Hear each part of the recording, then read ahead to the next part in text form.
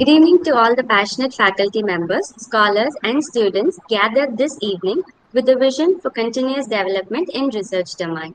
I am Priya, first year MBA student from School of Management, Dwaraka Das, Goverdhan Das Vaishnav College.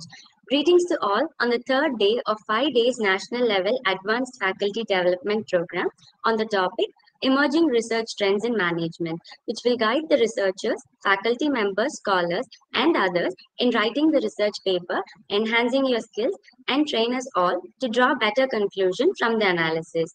We sincerely welcome our Secretary Sri Ashok Kumar Mudra, our Principal Dr. S. Santosh Babu, and our Director Dr. U. Amleshwari, and participants all across the nation.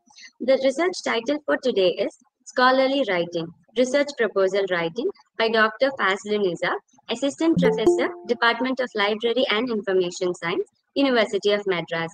She has graduated and published a publication in Indian or international journals and papers in national and international seminars, organized and participated in 8 workshops and seminars. Her area of specializations are information society, scientific writing, and knowledge organization. She is the winner of the Emerald South Asia LIS research proposal for a comparative study of research performance of LIS schools in South Asia. I kindly request the audience to mute the mic and turn on your videos. If you face any technical issues or if you have any queries during the session, kindly post them in the chat box as per the request of the resource person. Now, the platform is open for the session, ma'am. Thank you so much, Priya. Before we start, I would like to place my heartful thanks to Dr. Amleshwari ma'am for remembering me. I mean, we just met once during a session at their department, and she remembered me and she's called me for this session. So thank you so much, ma'am. Thanks a lot. And I would also like to thank Dr. Lokeshwari for being in touch with me and for reminding me whenever, this session is there. I was a little busy and she had the patience to actually put up with me. I think I've still not sent her something she asked me. So she's got a lot of patience. So thank you so much for your patience and for organizing this 5-day workshop. Before we start, I would like to also thank the management of the DG Vaishnav College for allowing their faculty to organize such an important workshop, and in fact a pertinent one, especially considering the research scenario in our country itself. So it's a very, very good workshop to talk about emerging trends in research, whether in management or in any other subject also. But research is something that we have to go towards, and we really need to know how to do it. So in that way, I would like to thank the management also. So before we start our session today, I would just like to request to our participants as to what is it that they are looking forward from this particular session. So like the topic was already mentioned, like it is on scholarly writing, and it is on how to publish in high impact factor journals. So before we start off, since it's an online session, so if we are having offline sessions, we can have more interactions, we can talk to people, we will understand what their needs are and all that. So we will have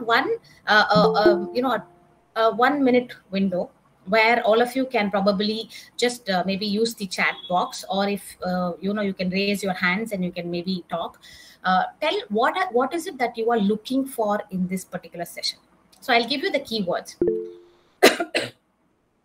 Okay, so we have a very nice enthusiastic participant here. We have Ms. Suvarna Shanmugam.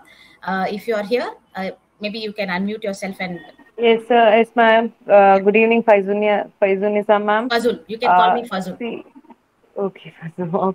Okay. Ma'am, what actually we all, the teaching fraternity and the students are looking is that nowadays a lot of fake journals are coming. That is the only first thing. And second thing is that most of the research scholars, like if you consider universities of high value like Anna University, especially faculty from computer science and all, they will be given a list of journals. Okay. So, and the research scholars will be asked to publish in those journals. By the time their article gets published, that list will be changed. Again, they have to publish another article, and it costs a lot, and it is a mental tension, and it is time. I mean, it's a very time-consuming process. Absolutely. So, this is what I would like to be addressed in this session, ma'am. I would like to. Okay, so you would like to know where you want to publish. Where is it that you would like to publish? How do you identify the right kind of journals to get yourself published? Exactly, if I have ma'am. understood Exactly. your query right. Thank you, ma'am. Thank you so much. How do you identify the right journal? I'm seeing your query. Anybody else? Now, you told me, Madam Suvarna, you told me that, in Anna University, I'm aware, in Anna University, they do specify, they have a list of journals which they give.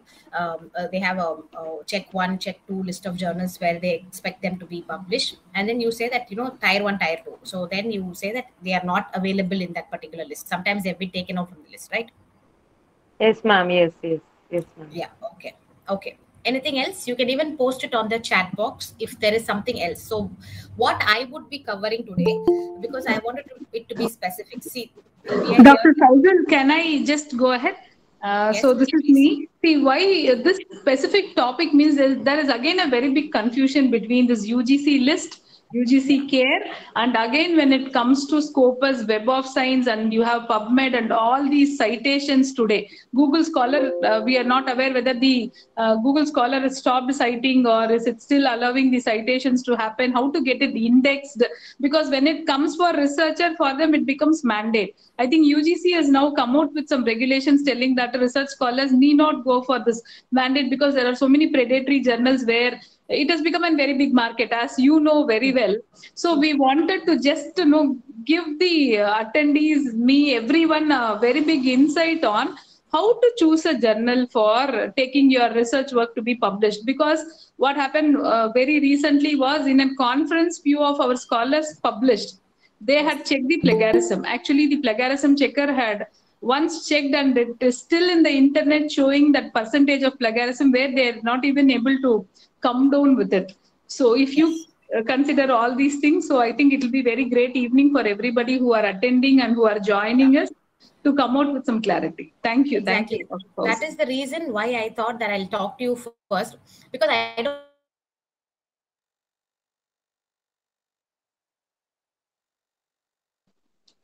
I think Goklapriya madam has got some technical issues. Let us wait patiently. Sure. Yes. I'm audible, right? Yes, ma'am. Now you are. Yeah. Okay. So this is the reason why I didn't want to just go ahead with the presentation that I have. Rather than, we can make it like an interactive session, and you can tell me what is it that you're looking for, and I can actually correct or maybe probably give you some insights on it. Now, as far as so can I start my presentation? Can I share my presentation? Yes, ma'am. Yes, ma'am. Yeah. So as far as these journals are considered, like, you're talking about UGC list of journals, Scopus and Web of Science, which are the go-to journals right now, which we have been prescribed to by the University Grants Commission itself. So unfortunately, we have to adhere to that particular list. We have to adhere to that particular list because it has been given to us. Now, why it has been given to us, this is a huge nexus which is going on. All these things are something. So as far as these journals are understand why we have reached this particular point. What is the problem? I mean, why have we been told to publish in these journals and not in some other journals? What is the reason for that? So first, I think we have to kind of get an understanding of that. So if you are aware, okay, there was a time when please let me know if I'm not audible at any particular point.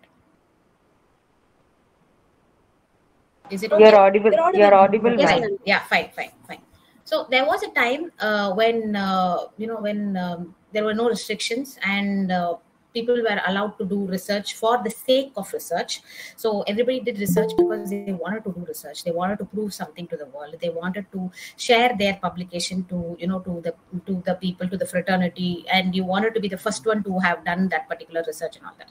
So that is the reason why people did research initially. And then there came about kind of incentives. People started giving incentives, and then you had this huge Cold War which was there, which broke out, and then research started gaining importance, and publications started becoming important. And there was this huge phenomena of publish or perish, whereby either you publish, you share your research with the fraternity, or you your research dies, or you don't get any kind of funding or something like that. So then all the institutions, especially in India, how it took place was, initially, you just had to publish in a journal, and you were given the promotions or whatever and all that. Then they saw that everybody is getting published, everybody was having a lot of publications. So they said, okay, let's put some kind of a mark to it. So they said that you have to, each publication, each journal should have something called as the ISSN number. I'm sure all of you are aware of the ISSN number, which is nothing but the International Standard Serial Number. And you have an agency which provides the International Standard Serial Number. In India, it is provided by an agency called as NISCARE, which has its headquarters in Delhi. Are you aware of that? So anybody can apply. Am I audible? Hello? Yes, ma'am, you're audible. Yeah, Ma'am. okay.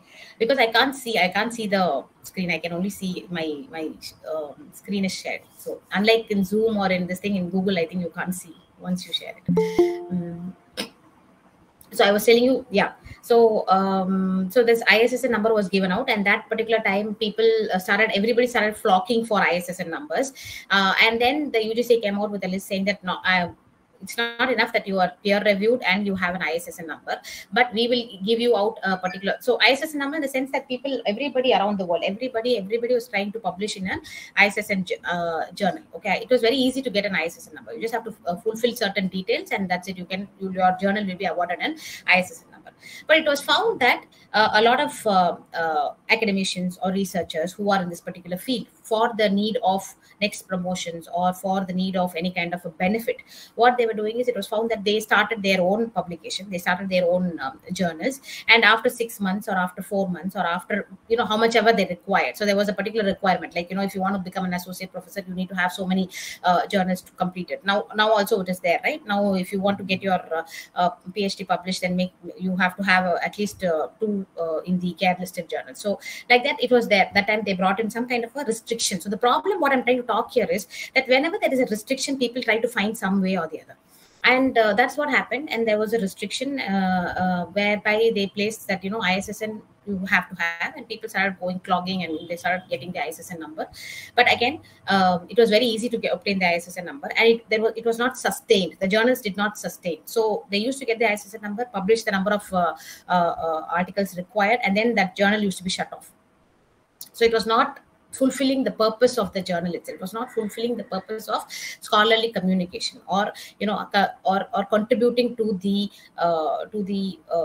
discipline or to that particular subject itself. So that what's happened, where UGC again took note, and they said that okay, ISSN is not doing any help, so let's go for next one step ahead. And they brought out a list in 2008 or 9, something like that. They brought out a list called as the UGC, not 2008, I think 2011 or something, 11 or 12. Okay, so they brought out a list called as the UGC list of journals. I'm sure you're aware of it. UGC approved list of journals. Now, where did they take this list of journals was, they took from 2 very popular multidisciplinary databases, which were very popular across the world. And these 2 databases were not just normal databases, but they were also called as, they were indexing, abstracting, and citation databases. So this, what it means is that, indexing means it provides a location of that particular article which you're looking for. Abstracting means it also provides a summary of that article which you're looking for. And citation, this is the word. The citation means that it also helps in determining the quality of the article. Okay, unlike anything else, citations are hugely helpful in determining the quality of the article, which we will also talk about a little later. So they went for something called as the UGC list. Now this UGC list of journals, it consisted of 3 databases. One was the Scopus database, one was the Web of Science database, which were not from India, that was from US. We'll talk about these databases more in detail. And another database called as the Indian Citation Index, which was basically of all of the Indian journals that were produced here, which are being brought out by the Indian companies, publishing agents. Now, in Indian Citation Index, there were a lot of journals that were found to be spurious in nature. They were found to be having a lot of inconsistent, irrelevant, and duplication of work was found to be there. Okay, so because of which anybody could get published in those journals, because of which after a few years, okay, once there was a news article. I think even in the Hindu there was a news article where it was published that about 5,000 journals from the Indian Citation Index were found to be predatory journals, and all this came out after a person called as Jeffrey Beal. He did a study on these kind of predatory journals. Predatory journals in the sense that you must be getting, as academicians, I'm sure that you must be getting mails from publishers who say that you want to get published just 1 week's time, so you can send in your manuscripts and maybe subscribe to our journal for about a month or something. So without any kind of a peer review, what happens is it's not just about payment, it's also about there is no peer review that is going to be done. There is no editing of your journal, so nobody is there to review your article. So basically, whenever you write a scholarly article, there has to be a review of that particular article. So there has to be some expert team who reviews the article, okay, or a peer group who reviews the article and gives their comments or checks whether this particular article has been written in the ethical way, the research has been carried out in the right manner, and all the findings are actually true to what they claim to be. So that editing process is very important. So what the peer review does is just skips off with the editing process. So you don't have a real editor in place in 2018, scrapping only those journals, and then again in 2019 scrapping the entire list of journals. Now if you published between that particular time, if you have anything published between that particular time when it was included and when it was there in that particular in the approved list, then that will be taken up, because as a stand they have agreed that they will because you're unaware or that it is excluded. So therefore that particular time, that particular period, okay, from till June 18th or till April 19th, okay, if your journal was included and if you have published an article, then that will be included for your whatever promotion basis. But after that period, so if you have published in the month of October 2019, okay, and this list was stopped in June 2016, or May 2019, then, or April 2019, then it will not be accepted. So this is something that you should understand. This is what the UGC takes a stand on. And then later on, they made a careful observation, and they said that ICI has maximum number of plagiarized journals or predatory journals. So we'll come up with something new for the Indian journals, and that is how this UGC care list was born, which is under the aegis of the Savitribai Phule University. So any journal that needs to be included in the UGC care list, again will have to approach through the proper channel, through the vice chancellor of the university, and then try to get it included into the list itself. Now, even in the UGC care list, you find that in 2020 that particular journal is included, and maybe after 6 months or something like that, okay, that particular journal has been removed. It says stopped from so and so date. Have you all seen that on the UGC care list? Yes, because once you publish and after 6 months it might not be there in the care list. Yeah, exactly. So that also happens. So how do you choose a particular journal? How do you decide? How do you choose that, I should not make a mistake, and how I should not select a journal which is not in this particular list? So it is pretty much difficult. It's not a very easy job. Like, we are researchers, we're academicians, and, not you people. I'm a librarian. I mean, I am a library information science professional. So my job is essentially to know what are the journals where you can get published in. So my job is all about information sources. But your job is more about doing research in your particular area. So you can't be focusing on doing your research and also finding out which is the right journal to publish on. So that's a kind of a tough job. So what do we do? How do we overcome this issue? There are two ways in which it can be overcome. One is, first thing, when you're doing your research itself, when you're starting your research, when you're in your initial phases of your research itself, make sure that you choose the sources right for your literature review. Okay, because I find a lot of people choosing it directly from Scholar, Google Scholar, or doing their references right at the end of their research, not giving so much time to doing, or not spending much of time to perform a good kind of a robust review of literature. I see that this particular session also has the first day you were talking about literature review itself.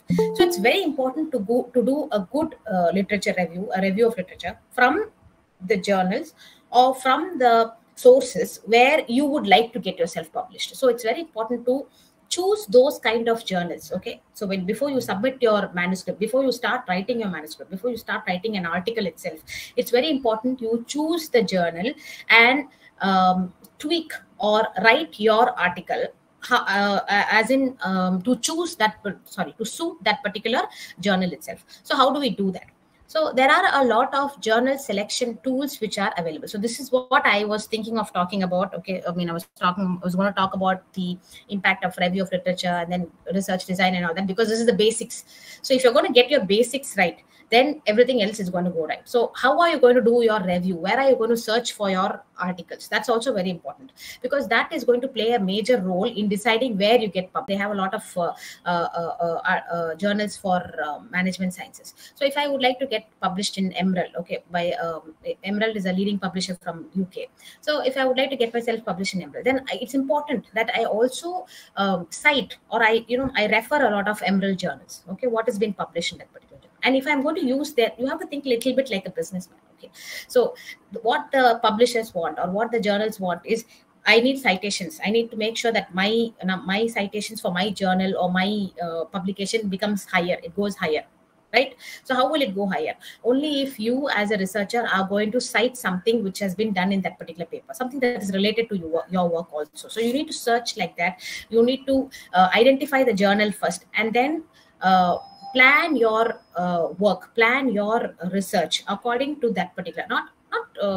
I won't say that you should change your area of research or change your the entire your research itself. Research is fine, perfect, what you're doing is right. Just tweak the way you write it.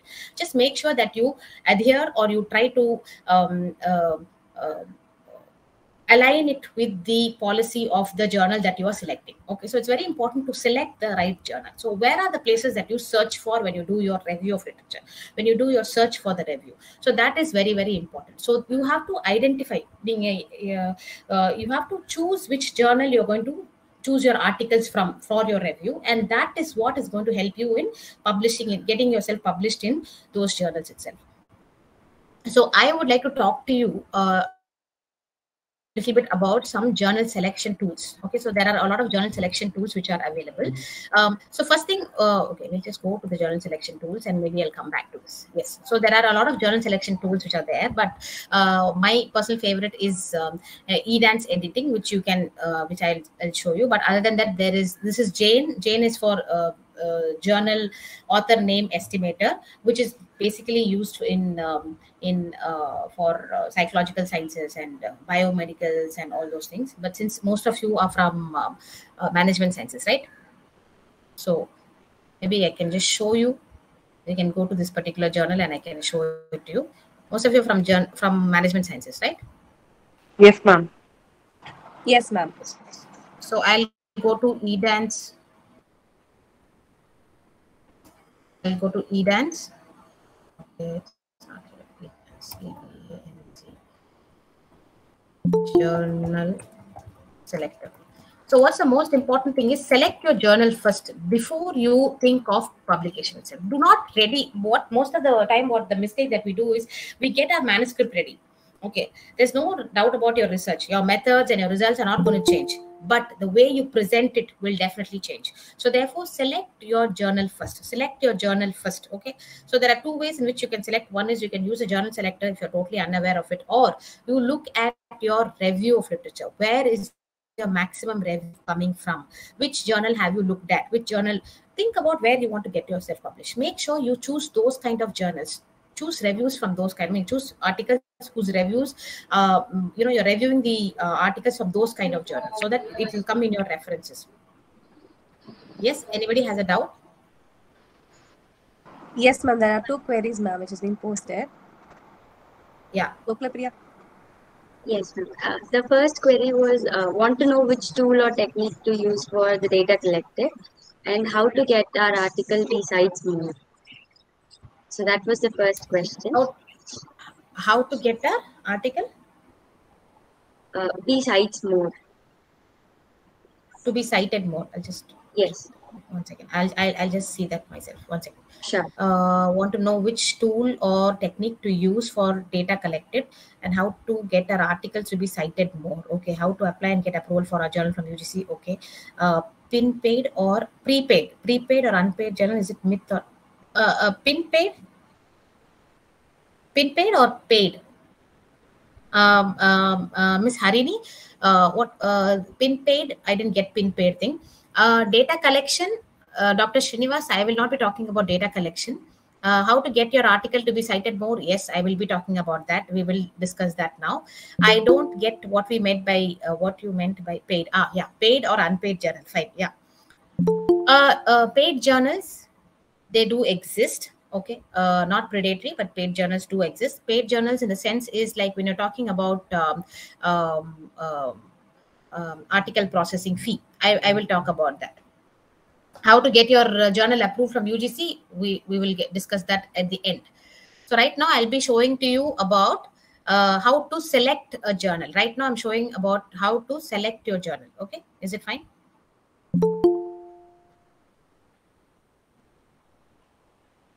So we will just see right now the selection tools.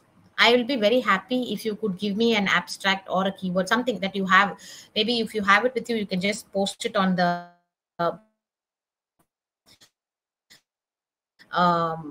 chat box and I can just pull it up so that you box.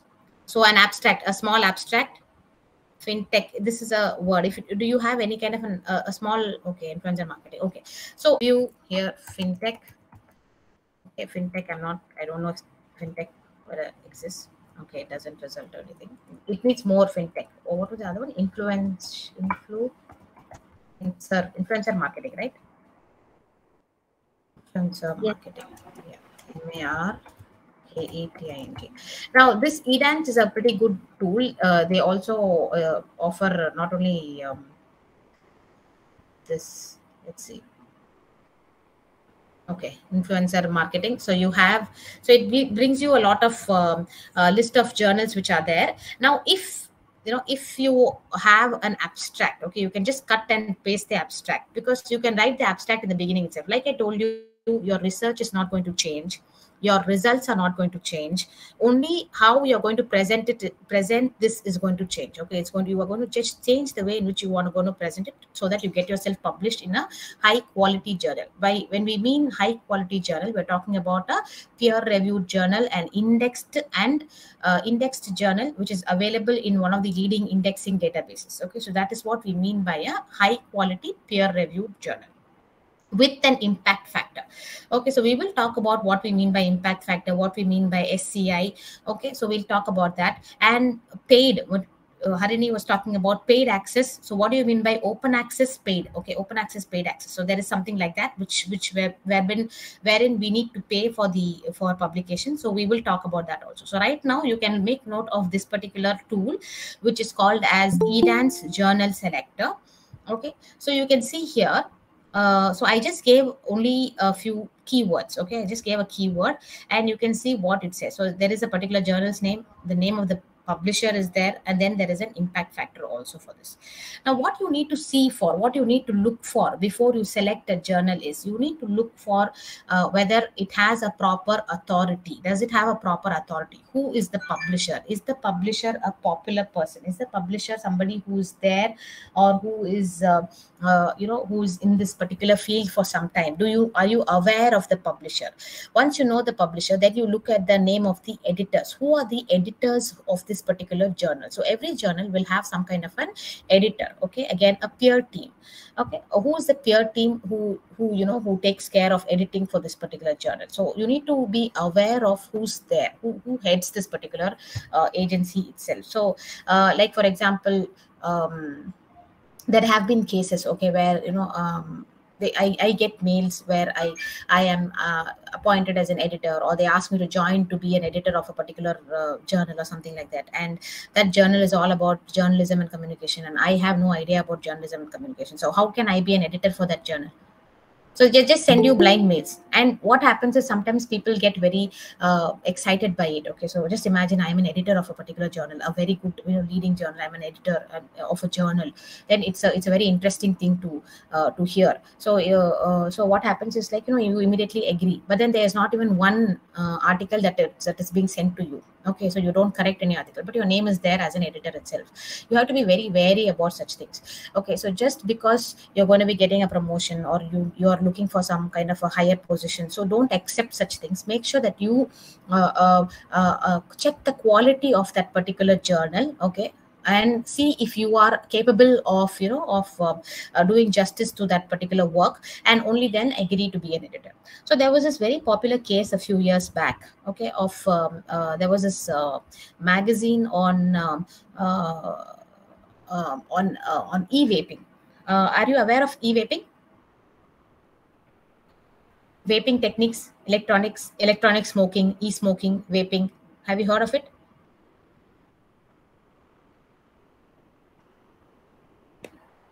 Can you hear me? Ma'am. No, ma'am. No. Okay. So there was a journal which was on vaping. Okay, and one of a lot of, people were a lot of people are publishing on vaping. So generally, it was considered to be a very safe way. People started talking about vaping being the alternative to smoking, right? You must have heard of it. E-vaping, electronic vaping, it's electronic smoking. It's not like normal smoking. You don't have nicotine, but you have a kind of a small tool which will help you to give the same kind of stimulation to your brain when you smoke or something like that. So and there were a lot of studies that were being carried out to saying that e-vaping is not bad for health, and it doesn't have as many side effects as nicotine smoking has. The normal smoking has, and all that. And there was one particular journal which was publishing a lot about that. And in medical sciences, how sure you have to be. Even a 0.1 error means that 10,000 people could die, right? So, and then finally they found out that particular journal was actually sponsored by vaping making machine company. Okay, so they were the people who were sponsoring publication for that journal. And one of the reviewers who was listed was one of a leading doctor from a diabetes center in Chennai. Okay, and when they reached out to him to talk to him about, you're named as a reviewer, have you ever reviewed the papers? He said, no, they just wanted to put my name, and I said okay, and they put my name, but I have never reviewed any paper on it. So you can understand this is what contributes to a predatory journal itself. So it's very important that you try to identify the authorship pattern. From where does it come? Who is the person who's responsible for it? So that responsibility, the statement of responsibility, with whom does it rest? So that is something which is very important, which you need to identify, and which you need to be 100% sure of when you are going to check for your before you start publishing itself. I'll just show you one this thing which I have just put up on the screen, if you can see. Yes, so you can see this. So there are two friends who are talking. Check it out. I have been asked to be a paper reviewer for next year's conference. So he says, oh wow, so I guess they consider me an expert in the field. He says, really, what was your qualification? I had published a paper in the same conference the year before. Well, that means that your paper was reviewed by people whose qualification was to be reviewed by the previous year's people, whose only qualification was like that. Okay, only 1 year. So he's just published a paper, and immediately he's been called as a reviewer, right? Do you relate to it? Yes, ma'am. Yeah, so it's very important to identify that. It's very important to identify that, and don't get into the heat of the moment and just grab the opportunity, but in fact look at whether this is something that I really deserve. This is something, can I do justice to this particular thing? And then you think of moving into that to taking up this is being a reviewer, not only being a reviewer, but even publishing in that particular place. Just imagine if somebody who's just reviewed 1 year's paper, has published previous year, and he becomes a reviewer next year. Do you really think that he qualifies to review your paper? Do you think he becomes an expert? No. Experts mean that they have a lot of they know what's happening in the field itself, not only in India but in other countries also. So something like that. So you need to identify. So most important thing is go with the publication. You need to identify who the publisher is. So go with the publication agency. Who's the publication agency? Not just by the title of the thing, but with the publication agency. And when you make use of such tools, like you have, I'm just showing you one, eDance Journal Selector. So the same way I can also show you another one, Springer. Okay. Then there is think, check, submit. So I'm just showing you some of them. I'll also give you a list of them so you can make use of it. So the first thing that you do before you, start writing your article, the first thing that you should do before you start writing an article is that it's very important that you choose your journal. Please choose your journal and then start writing your article. So that's the first step. Okay, that's the first step. Like, I'm not talking about the research. Research, what you do is perfect. Okay, everybody is good at their research. The only problem that we face is in writing it, in presenting it, and getting it published. So you have to identify where our problem lies. So our problem lies in only the publication, not at the research part. Research part, each of us is very good at it. There's no way that we can, we don't do good research. Research, we are all good at it. Okay, the only problem is because we face is in choosing the right journals and getting published in those journals. So make sure that you check whether the journal is a good journal or not. Now, if you find that the journal is indexed in SCIE, okay, SCIE stands for Science Citation Index Expanded. Now, like I was telling you, I'll just go back to the PPT again to show you about the impact factor and what we mean by by quality and all that. We'll come back to the predatory journal thing. So when you're talking about journal selection, can you I hope my screen is visible. I'm sharing the entire screen, so I think it should be visible. Yeah. So this is right? You want me to make it bigger, or this is okay? This is fine. I'm trying to make this smaller. Yeah. Now this is okay. Yes, ma'am. Yes, it is visible. Yeah. I'm not going to the large screen, so I'll have to keep shifting from one place to another since I'm not following one pattern. Okay.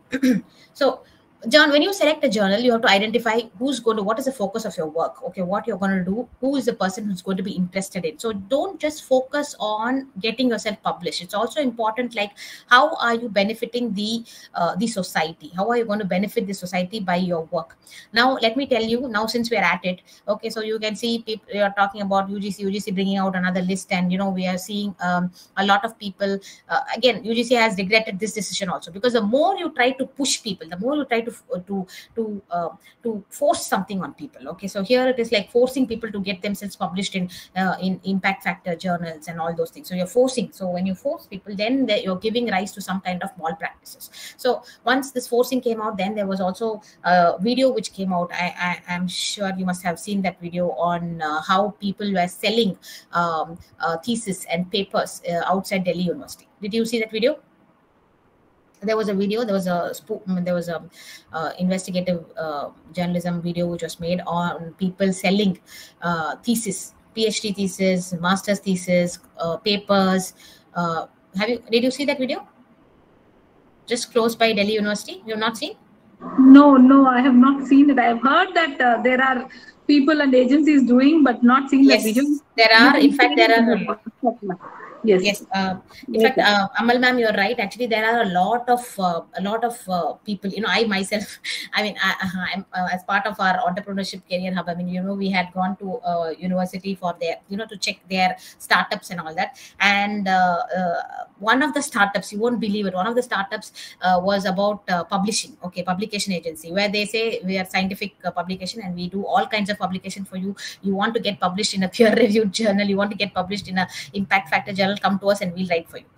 So all this happens because you are being pushed. You are being pushed to do something which is not natural. Okay, so I think that is a very wrong thing to do, and that is why UGC has kind of now tweaked the thing, and they are not very much particular about the publications to be mandatory, not to be mandatory, but still they do insist on high impact factor journal publications, and for points or for higher promotions and for accreditations and all that. So they do look for the publications.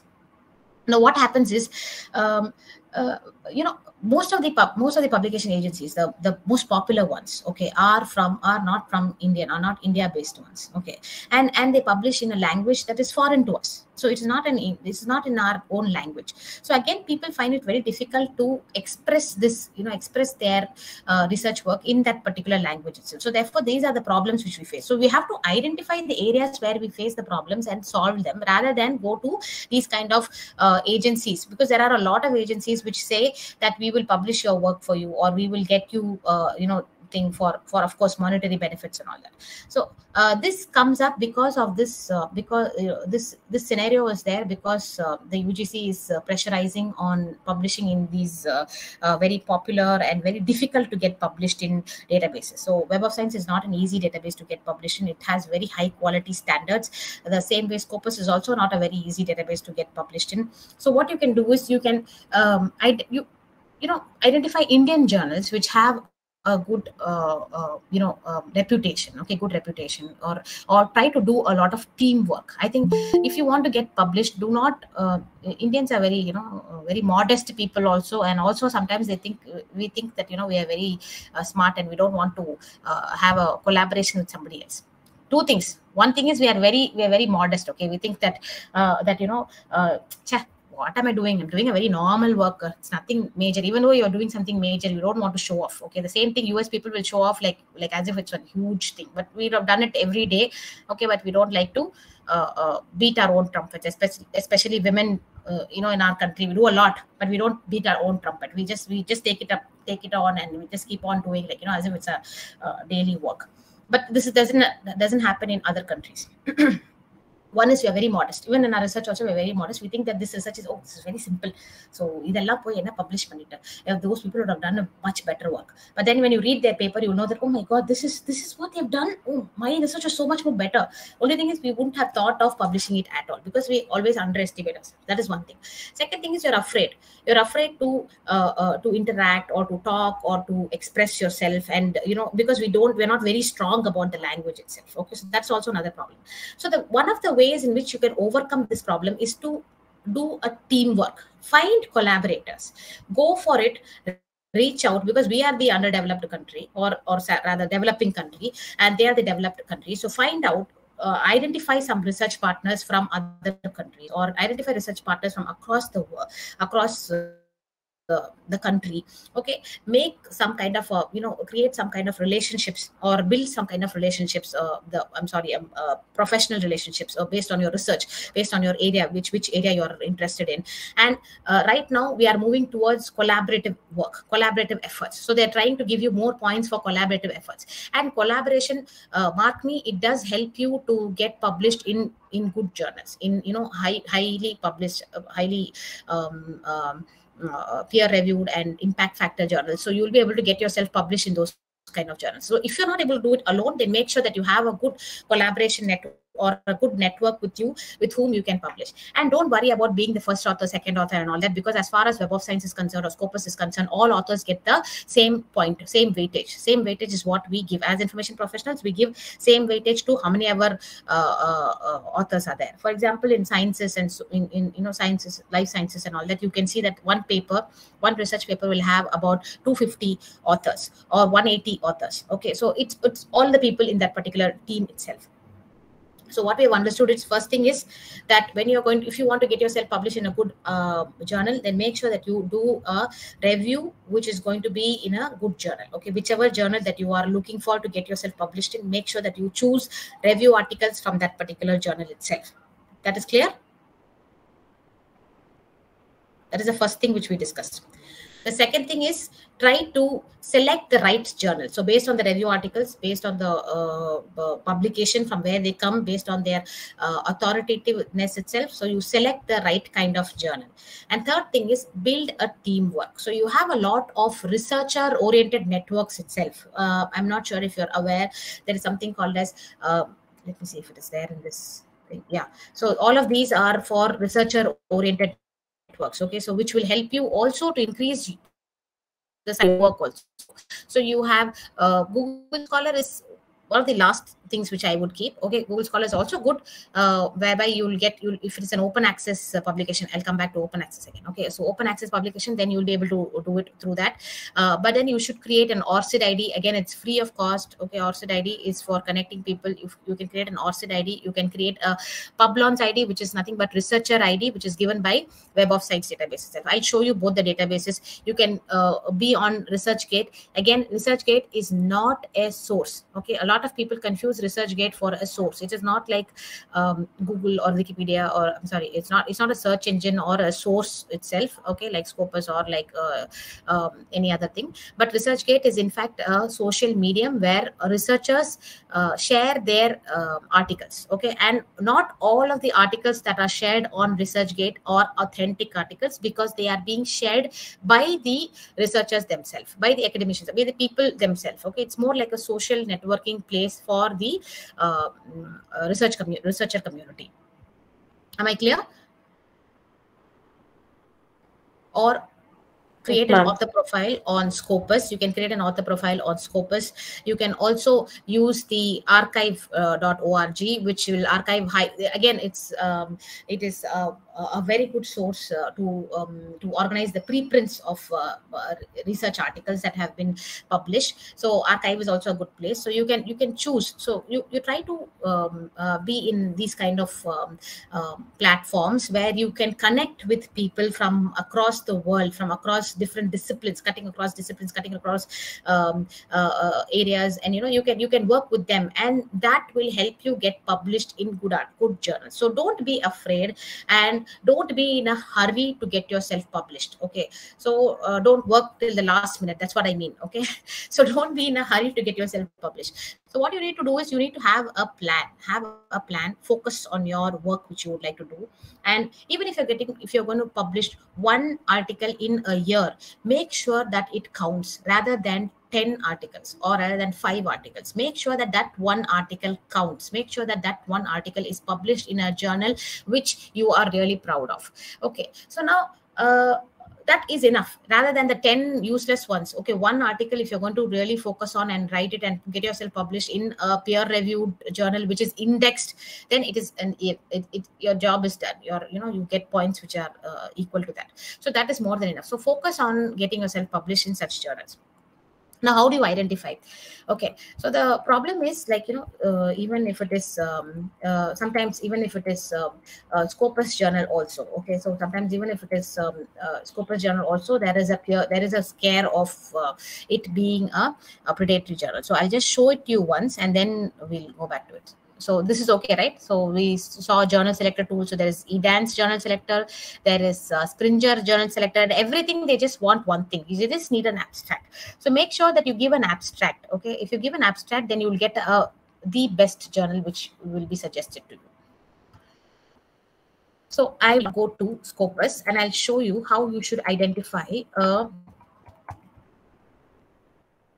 predatory journal. And also side by side, I'll also show you another source which is called as SkyMago.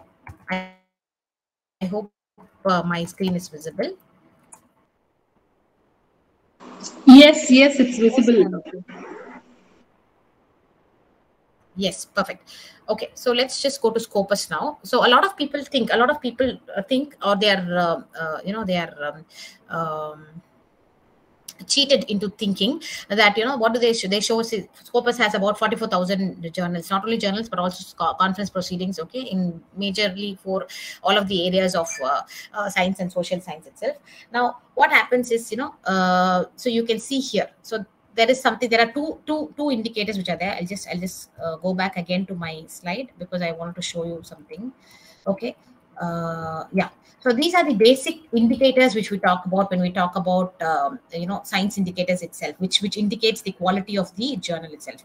So one indicator is called as the journal citation reports, which you can see here, journal citation reports, which is given out by something called as the Clarivate Analytics. Clarivate Analytics is owning it right now, and they bring out a source called as Web of Science. And Web of Science, a product of Web of Science is journal citation reports. Okay, so journal citation reports brings out something called as the impact factor. So impact factor is actually given by journal citation reports. Now what is impact factor is, you can see impact factor is nothing but, okay, so it is the number of citations that are received in the previous years, okay, for the particular year. Like for example, impact factor for this particular year of a journal or of a person or of, it can be of any of the indicators or of that particular author itself, you can find out, but it all depends upon the number of citations that are received. So I hope you know what citations mean. So we have references, right? at the end of every article. So we write a paper, and when we write a paper, we follow a standard or we follow a style manual, and using that style manual, we also render the references, right? We render the references. So those references mean that, when you're writing this particular research paper, you have been influenced, or you have actually these papers, you have studied a set of papers, or you've studied a set of articles and not only articles, any kind of information, and that has helped you build your research itself. So it's a way of giving back to those articles. So no research can stand on its own. So you need to, there has been some work that has been done previously, and you have to stand on the shoulders of those works that has been done. Only then your work will be accepted or rejected. So therefore, it's very important to give references itself. When you give a reference to a particular article, then the article that you have referred to will get a citation, and this will not be done by any publisher and all will not be able to do it. This will be done only by a publisher who's there in the field for a very long time. And that is why you have these sources such as Web of Science, okay, and Scopus. So these sources are, Web of Science is a separate source on its own, and Scopus is brought out by Elsevier. So they have access to the publisher information itself, and that is why they will be able to cull out all of these details. So initially it was started by a person called as Eugene Garfield, who we just saw here, who speaks about identifying the quality indicator itself. So Eugene Garfield was the person who actually spoke about determining the quality of the article itself. And determining the quality, how do we determine? It's not just by the number of times an article has been read, but the number of times the article has actually influenced some other researcher to carry out his research. Either you agree with the research, you disagree with the research, or something or the other. Okay, when you do that, so that is when citations come in. So what he did was, he started an agency called as the Institute of Scientific Information, and there he started a source called as this Science Citation Index, which we just saw, SCI. Okay, and this SCI became very popular because you were able to cull out the references, and using those references you were able to tell whether a paper is more qualitative or not, okay, based on the number of citations it received. Okay, so how much has it promoted, how much does it promote research itself, a particular paper, research paper, how much of research does it promote? So therefore this JCR impact factor is calculated only, and it is suggested only by Web of Science. So Web of Science is a source which gives out the JCR impact factor, and not anybody else. So you have to be very sure about that. Okay, you cannot calculate the impact factor, I cannot calculate the impact factor. Impact factor is given out by JCR, Journal Citation Reports. Okay, so they are the only people who are capable of bringing out this JCR impact factor. If there are any other impact factors which are existing, okay, like for example, if you see these kind of names, okay, if you see GIF, Global Impact Factor, or IFJ, International Impact Factor, or TIF, okay, Technical Impact Factor, or just IF Impact Factor, all these are falsified metrics and they are not true. So you have to be very clear about it. So you can see here this site factor. They all sound very similar. Can you see site factor? So you can see all of them have an IF to it, but then it doesn't make sense. It has to be from JCR. Okay, so you have to be very sure. So when you're looking at the impact factor, it has to be issued by Journal Citation Reports. Is this clear? This is one indicator. This is one indicator. Okay, a lot of people do not know that, but please be aware of it. So JCR is one indicator, and this has to be issued by Web of Science. Okay, so this is in fact, this is a separate source on its own, and it costs. I don't know. Right now I'm not sure, but a few years back, about 10 years back, it was costing only 3 lakhs per year. So I'm not sure now. So you won't get the latest journal citation report. You'll get a previous year's JCR as to what's the impact factor of a particular journal. You'll be able to find out. So that is one thing. Then the other indicator is called as site score. So you can see here site score. I just showed you something called a site factor. Site factor is again a false one. Site score is the right one, which is issued by Scopus. Okay, which is brought out by Scopus, which is what we were looking at. So we're not going into how you get to calculate it because it's again very technical. But if you want to know how it gets calculated, please let me know. I will talk to you about how it gets calculated also. So are we clear so far? Yes, ma'am. Yeah, yes, if you have anything that you would like to ask, please do feel free. I'll also show Web of Science. because these two are the important journals. These two are the most leading multidisciplinary journals in our country right now, and India also. Increasingly, people in India subscribe to it, or in fact, they are very influenced by these two journals itself. Okay, I mean, not journals, these two databases. Okay, so you can see site score here, and you can see that, cancer cancer journal for clinicians, it has a site score of 716.2. Okay, so this means that the number of citations that have been received, look at the number of citations. So this is by the highest number. So now let's go by the lowest number. Now what publishers do is, okay, so they apply for they apply to be included in the Scopus database, and you'll have something like this. Okay, so you'll have something that's NA, not applicable, not applicable, not applicable. So whenever you choose a journal, and if it says Scopus, please go to Scopus, go to sources, enter the title, okay, and check here. Okay, check here. What is it? What is it? See, look at the site score. Don't look at anything else. We just look at the site score. Okay, I hope I'm clear. Okay, please let me know if you're not clear. Just look at the site score and see what it says. If it says NA, if it says NA, that means that it has not been archived. It's not applicable. It's not been archived. I mean, it's not added on to the database yet. So, and if they're just going to show you this particular page, and if the site score comes as NA, please do not choose that particular journal. Anytime it can be removed from the list itself. Anytime this can be removed from the list. So you can see here all conferences and all that are there. So it says NA means it has not yet been added to the. There is no site score. That means you can anytime it can get removed from this list, right? Is it clear? Even if the site score is 0.01, okay, even if the score is 0.01, you can choose it, but don't choose a NA1. Okay, people, is it clear? Yes, ma'am. Yes, ma'am. I'll show you. Yeah, even if it is 0.0, okay, and they have some kind of thing which has been said, yes, you can choose this journal, but don't choose a journal which says NA. Okay, that means that it has not been added. Anytime it can be dropped out. That list will go out. Okay, anytime it can be dropped out. Please do not choose that journal itself. So this is one of the indicators as to how you can choose. So even if it is 0.0, you can choose it. Some number should be there. Site score shouldn't be NA. Okay, so this is as far as Scopus is concerned, because Scopus, there are chances that some predatory journals or some journals, they have just started and they want to get included, so they may get included into the Scopus the sources list. Okay, they may get included in the sources list, but they won't be there added on to the database itself, since site score is not been given. So anytime it can be stopped. So therefore, do not include it. The other source which you can look for is Web of Science. Of course, Web of Science.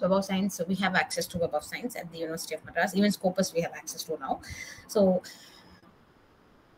I'm not going through my my remote access. Otherwise, I'd be able to go in and show you. But I think right. So I'll just get into Web of Science and show you what are the sources which are available. Okay, Clarivate, you can be 100% sure. You can close your eyes and you can be sure that everything that is there in Clarivate Master Journal list, okay, it's all they have a very, very tough procedure, Clarivate Analytics, and all of them are once it is included in the Web of Science database, then it's very rarely removed unless the journal has been stopped or something like that. It is very rarely removed, so the journal will always be there. So they have a very closed collection, about 20,000 or something like that. Okay, so you can you can search for the journal itself. You can even click on the products and you can see the master journal list. Master journal list is free, so you can click on that and you can see, like I told you, the journal citation reports, it's not a free one, so we will not be able to search for it. But once you know the title of the journal, you can just go to Google and search on the title of the journal itself. The journal page itself will have the journal citation reports, but make sure that the impact factor comes from JCR. Okay, the impact factor should be issued by JCR and not by anybody else. Right. So another one, which is, these two are premium lists. Okay. Another one is Skymago list, which is again brought out by, it is related to Scopus. Okay. And you can put in the name of the journal and you will be able to get a journal ranking. You'll be able to get a journal ranking, and you'll also know if this journal is available on Scopus or not. So do you have any journal like that? National Journal of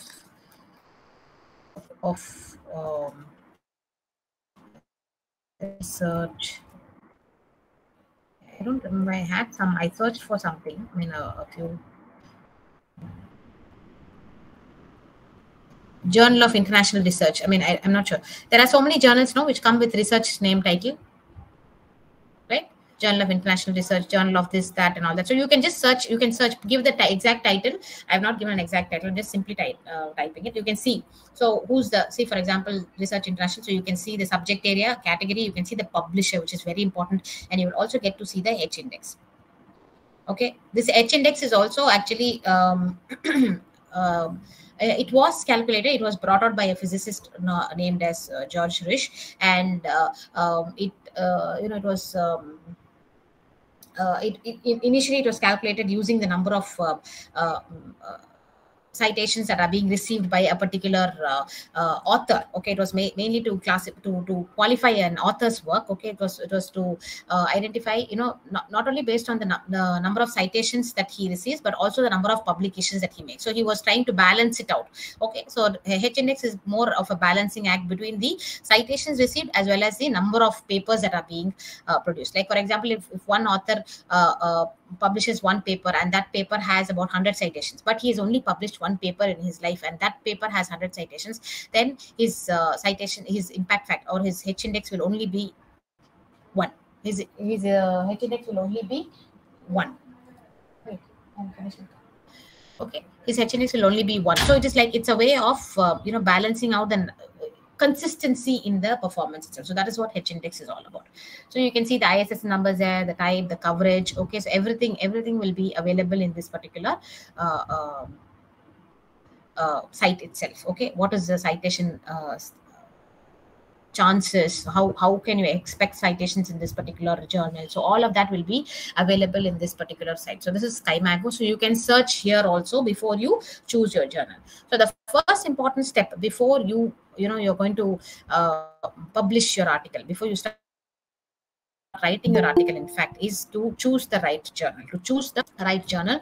So you can make use of the journal selector tools. Okay, you can zero in on the literature review, where you're going to carry out your review of literature, those journals, and then you can search these three databases. I mean, these three databases apart from the UGC care list database also, to zero in or to focus on which journal that you would like to choose. Okay, is that clear regarding choosing the journal?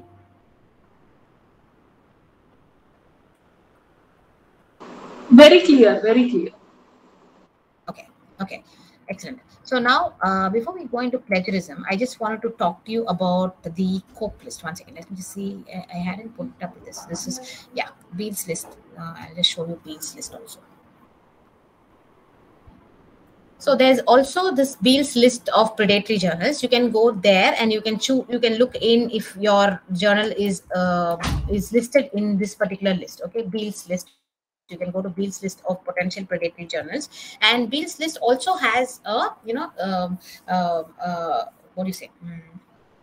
A criteria. Okay, a criteria which you can just come here. You can see this. So retraction watch. So what do you mean by retraction watch? Retraction watch is, sometimes journals publish a particular article, and then good journals, like for example Elsevier journals, or a very renowned journal, okay, they publish the article and then they come to know, and later on they come to know that this is a duplicated article. This was already published somewhere else, or it was sent at the same time to two different journals, and one of them published it earlier and the other one published it a few months later. So then what happens is, once they come to know about that, they try to retract that particular journal back, or if they find that there was some kind of an unethical practice, or if there is some kind of a predatory material that has been found, okay, so then they try to remove it back. Okay, so that is called as retraction watch. If your journal article is going to be retracted, then it will not be counted.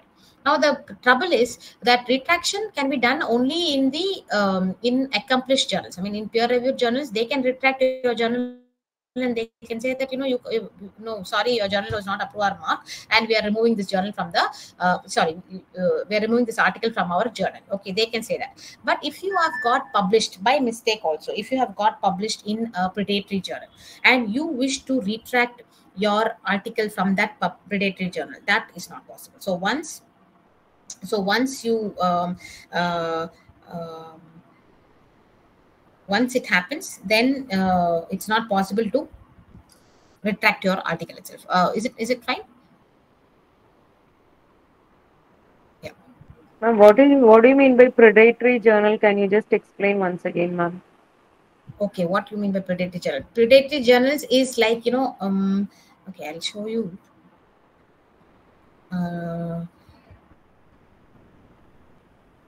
My PPT. So a journal which usually doesn't have any kind of a what do you say? If it doesn't have any kind of review process, okay, a review process, okay, if it doesn't have a review process, and if it is on the open access publication without a review process, if you don't have whatever you give, whatever you have submitted, okay, without any kind of a questioning, without any kind of editorial process at all, if it just gets published as it is, okay, as it is, and if you are going to be paying some kind of some kind of a small amount of money or something like that to get yourself published, or if you're going to do some kind of a paid work, okay, it's not your work, but you have paid somebody else to do that particular work. So predatory in fact comes under all of these things. Basically predatory journals are duplicated journals, articles which have not been through a kind of a, what do you say, editorial process, which do not have any kind of an authority. Who determines the authority of the of whatever you have published? So that comes under a predatory journal list itself. Okay, I hope I'm clear. Did you get the answer for it? Yes, ma'am. Yes, ma'am. Thank you, ma'am. And they also push you to, like, they'll tell you that, for example, they'll say that, you need to get yourself published, so please choose our journal, get yourself published as soon as possible. Okay, so like that they'll try to keep on pushing you. They'll ask you to, they're not true journals, okay, they are kind of deceptive in nature. And they try to deceive the researchers that their research work is a good work. Okay, sorry. Is a good work, and it deserves and it I'm sorry people, I'm just getting distracted here, my daughter came in. Yeah, okay, where were we? We're talking about predatory journals. Yes. So predatory journals and predatory publishers, basically what they do is they don't tell the author what is wrong with their publication. See, whenever we do some work, we need to have some questions have to be asked. Somebody can tell you that, you've missed out one of the pioneer papers in this, or somebody can go through your work and say that, okay, this is a good work, this you are adding on something to the existing literature itself. So something happens like that. So if there is no kind of conversation, nobody is reviewing your article, nobody is reading your work, okay, then what's the point of just getting published? So that is what predatory journals do. Predatory journals actually try to focus on the anxiety of the researchers, to get themselves published somewhere or the other. So they say, they come here and they tell you that, okay, you want to get published, I am bringing out a journal, come on, you put in some money, and then let's all publish. All of our work will be published without any kind of a review itself. So we don't. Why should we go to him? Why should we go to Web of Science? Why should we go to Scopus? Who is he to tell me what my work is all about? So I know what my work is all about. My work is an original work. So all that is all about predatory journals. So they also, what happens is, unfortunately, because you pay for the work and you get it published, so therefore predatory journals mostly are on open access. So unfortunately, it also belittles the open access journal itself. So there is a movement, okay, there is a movement among researchers, among academicians, where they feel that science should not be behind any kind of a paywall. It shouldn't be paywalled. Like, for example, Scopus or Web of Science, it's a hugely commercial resource. Okay, it's a very, very hugely commercial resource, and not every agency, not every organization or institution can have access to that, and you cannot even get yourself published in that. So they believe in making research open access. Now, open access means that it will be on a platform which is free for everybody, and everybody can have access to the articles itself. Now, what happens is, when you bring something on open access, then how do you pay, or how do you sustain the the editors or the publication process itself? somebody has to maintain a database, somebody has to feed the publishers also, right? So how do you maintain when open access happens? So what happens is, that is why money is pumped into research. So what happens is, in open access, the author bears something called as the article processing charge, the APC. So this is what Harini was asking about, whether paid is a myth or is not a reality. Paid is, this is not paid. This is for bringing out your research on the open access, where you, as an author, you don't pay it, okay? You don't pay for it, but you, the research agency or the institution or the organization for whom you are conducting research, essentially, they should pay for it. Your research funding should pay for it. Okay, so that is called as the article processing fee. So you have some very popular journals. There is like Nature is on open access now. You have PLOS, there's PLOS, PLOS One, okay, Public Library of Open Sciences. Okay, so that is also on open access. So all of these things, they charge something called as the APC, or the article processing charge. Okay, article processing charge from the authors itself. So authors have to pay that amount of fee. It may it does range between, you know, anywhere between a few thousands to lakhs also. So it does range between that, okay, depending upon the type of journal and depending upon the impact factor of the journal and all that, because they need to pay for the publications and they need to pay for their editors and all that. I hope you can understand it, right?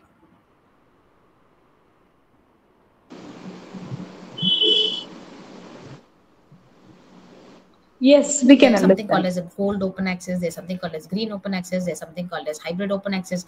So all these are various ways in which the open access itself can be available. Sometimes you have something called the institutional repository. So you publish and it is made open access only for the institutional repository, okay, only for the people who in that particular institution itself.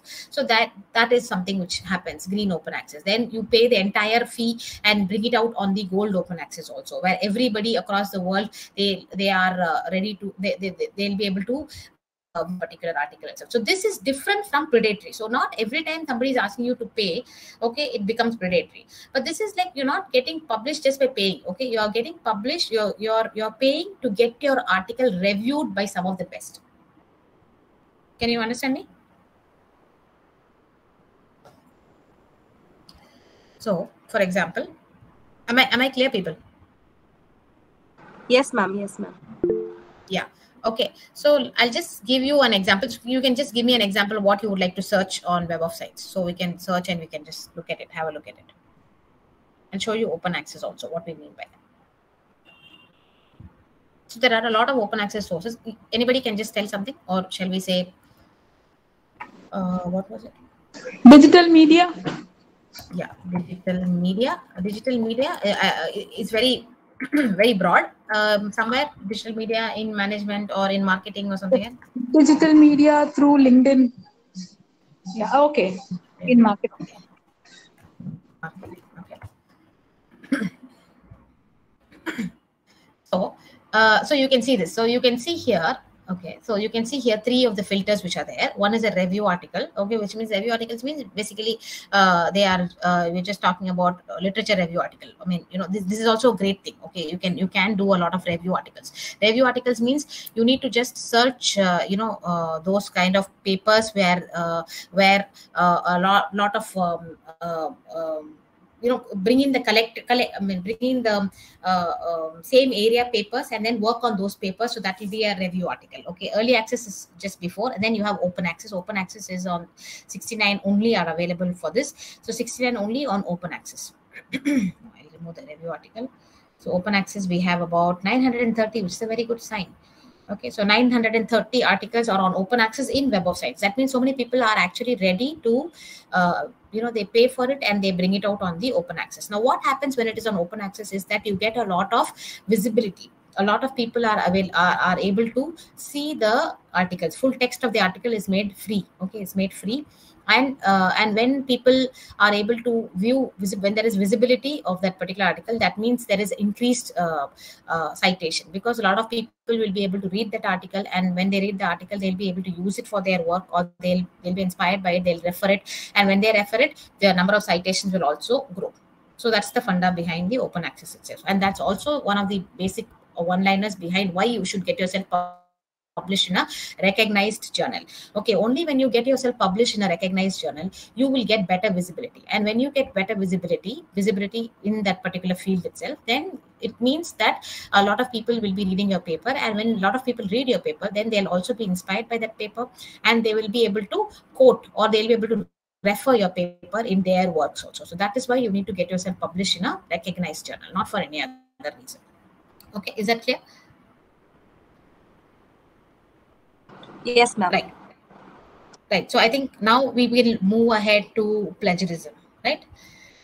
So we have seen as to what we mean by how do we select journals, and what are the ways in which we should select journals, and how do we now steer clear of plagiarism. Of course, all of you know what plagiarism is all about. Plagiarism is nothing but taking somebody else's work and passing it as your own. Okay, so it can be even if you're going to translate it for somebody else's work, or if you're going to use it, if you forget to even quote somebody's work. Okay, so that also can mean plagiarism. So plagiarism is very predominant in India. Okay, and it is there's no particular reason as to why.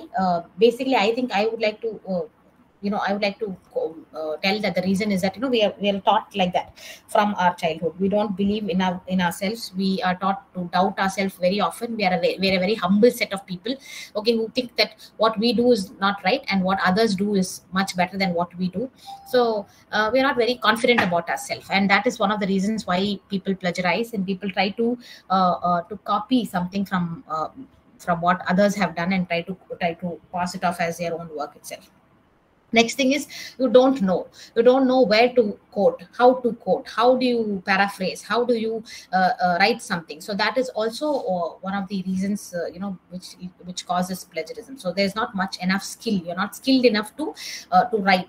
Like I told you earlier itself, English is not our nascent language. It is not our language in which we converse in our day-to-day lives. It's a foreign language, and therefore it becomes difficult for us to write in the exact way. So we feel that what has been written, what has been expressed by somebody else is much better, and we try to copy and do a kind of a patchwork. Okay, so that is why generally plagiarism happens. Plagiarism can be of various types: direct, mosaic. Self plagiarism is when you keep quoting your work itself. Accidental is by mistake, but still it does resort to plagiarism only. So when you directly copy the exact sentences, okay, then it is direct plagiarism. Mosaic is when you copy here and there or try to change the synonyms, so that becomes mosaic plagiarism. Of course, the effects are: it is unlawful, it's unethical, it questions the academic integrity of the person, the quality of knowledge that the person possesses, and it kind of as a academician or as a researcher, it raises a huge question mark on your personality, on the kind of work that you do, and it spoils your reputation itself. So therefore it's not really good.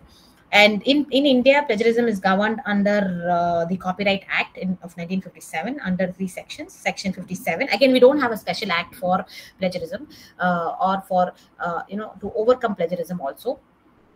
But these are the acts that are being used. One is to protect the rights, which is Section 57, which protects the rights of the author himself. Section 63 and 63A talk about the punishments, okay, which is not again a major thing. Okay, so this, like I told you, 57 provides the author the right to claim authorship to their work.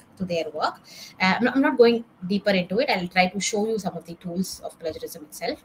Okay, and Section 63, like I told you, it talks about the punishment for the offense. Okay, and again if it is not for monetary benefit, or if it is not for any kind of it doesn't cause any major harm, okay, then it can be written off also. Like and when you're talking about plagiarism in academic setup, it really doesn't do any harm to anybody, doesn't do any major harm to anybody. Only thing is somebody tries to get maybe a next level promotion or something like that. That's all. It doesn't harm anybody, so therefore they don't take it very seriously.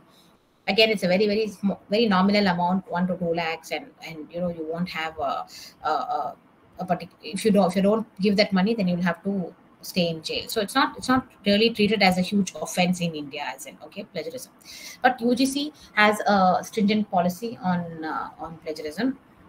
but there are some exclusions also, like for example, all the quoted works, okay, all quoted works, if there is a permission that has been given for the quoted works, and that can be exempted. Like for example, if you are going to do in languages, okay, in languages, then you need to quote a particular area. I mean, you need to quote a particular paragraph and then talk about that particular paragraph, or talk about a particular line or something like that from an original text. Then of course, yes, it is excluded. Same way, if you're going to talk about some generic terms, like in sciences or in mathematics, you're talking about certain equations or certain generic terms which are very, very common. Okay, so those things can be excluded. Okay, so all those things can be excluded. All of the references, the bibliographies, the front matter, the end matter, so all those things also will be excluded based on their similarity itself. So those can be excluded. So it's not a very hard course. So all these things will be excluded. What we talk about when you talk about plagiarism is, it shouldn't be there in your data collection part of it. It shouldn't be there in your data analysis part of it. It shouldn't be there in your discussion part of it. So that is the most important area where your plagiarism shouldn't be there, should not be there. And of course, when you write the review also, I have seen a thesis which was submitted where a person actually, what they did was they did the entire review chapter in quotes. Entire review chapter was in quotes, because once it's in quotes, then it's exempted from plagiarism automatically. So the entire review part was in quote. Okay, and but then the external examiner saw it and he said that no, this is not done. So he returned back the thesis saying that you'll have to rewrite it and resubmit it. Okay, so maybe you can cheat the system, but then you cannot cheat the people. Okay, so that's not a right way of doing it. So what are the levels of plagiarism and penalties according to the University Grants Commission? So it's available again on the UGC website, so you can also go up and look there. Anyway, if it is 0%, level 0 is when you have similarities up to 10%, which is like, okay, it's acceptable. Up to 10% is acceptable. Up to between 10 to 40%, then the student will be asked to submit a revised script. But again, it all depends from university to university as to how the university prefers to adopt these rules. I think at the University of Madras, it's 20% is the acceptable level.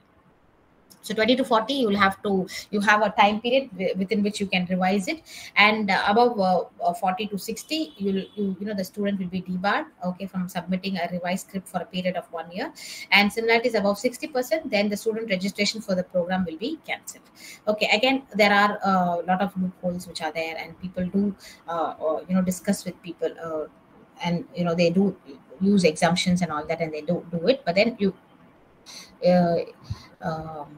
it's good that you are aware of the level of plagiarism and then work according to that. But the same things for the faculty, for the academic professionals, up to 10% it's accepted, especially if it is found to be in an article, in a journal article. If there is a similarity of about 40 to 60%, then you are asked to withdraw the manuscript, denied 1 annual increment, and will not be allowed to supervise any master's or MPhil or PhD student for a period of 2 years. Same way, similarities above 60% will be asked to withdraw the manuscript, shall be denied a right to 2 successive annual increments, and will not be allowed to be a supervisor for any master's and MPhil degree for next 3 years. So these are the penalties, right? So how do we do a plagiarism check? So before we go into this, okay, let's just look at certain plagiarism tools which are available. Some of the free tools which I'll talk to you about, okay, not only for plagiarism, but also for, I'm sure you must have heard about Grammarly, right? Yes, ma'am. Yeah, actually edance was one of the first to bring out a writing tool. Okay, an author help tool. Edance brought out something called as the author help tool initially in the beginning itself in 2010 or 10 or 11 or something like that. They brought out a very good tool, okay, along with the journal selector tool. The journal selector tool came later, but the first tool which came was help with the editing, with the English editing and all that. And then now you have Grammarly. I'm sure all of you are aware of Grammarly, so I'll show you another one which is called as Quillbot. Have you heard of Quillbot? Quillbot is also just like Grammarly.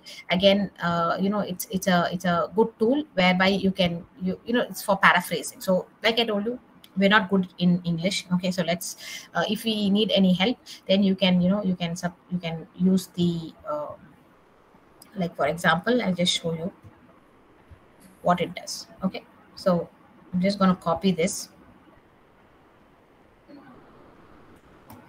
Okay, and I'm going to write it here. I'm going to paste it here. Okay, and I'm going to say paraphrase. So it will paraphrase the same thing and it will give it to me. But please do use your common sense also. Okay, this is just a free tool which I'm going to show you. The same thing can be done with Grammarly also for free. Also, you can do it, and you can even you can even what do you call it? You can even attach it with a Word document and all that, and I use it as a plugin. Sorry, yeah, the right word, plugin, and then you can make use of it. But then have some kind of a reading. Just don't copy this and paste it. So you should understand that every plagiarism checking software, it is just a software. It is based on some. It's based on an algorithm which checks for all of these items that are appearing in a sentence, in a particular in a string together. If all of these words appear together in a string, then it will pull out and it will show you. But if it doesn't appear together in a string, then it won't show. So you have to have some kind of a skill in rewriting a particular sentence itself, which of course comes with time. It is not an easy task to do immediately. So you have to keep writing, and then you will get it right one day. And believe me, once you get yourself published in a recognized journal, then that will just become a habit. So the first step is always the hardest. The first step of getting published in a good journal is the hardest step. But take your time and put your foot down and get into that step. Okay, if you're not able to do it alone, then form a team. Do it together as a team. Split your work and do the work together, so that you will be able to get yourself published too. And once you get yourself published, then the rest of the things will fall easy and it will become a habit. So you just need to do the first step correctly. So don't just go by it as it is. Okay, so you can rewrite it again. You can rewrite, try to break the sentences, build two sentences together. Okay, or build a big sentence into into two sentences. So do all these things. Try to rewrite it as much as possible. So this is using Quillbot, which you can do. Then there is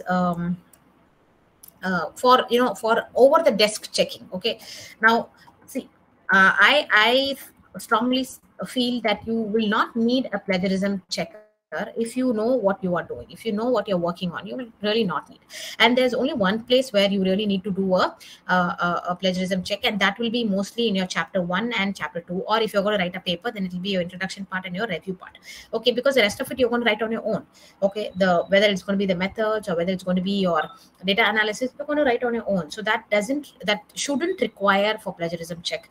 But anyway, if you're going to use plagiarism checking tools, so that there are a few of them which are free, and I'll just show you a few of them. Copy leaks. Okay, then you have dupli checker, you have plagiarisma.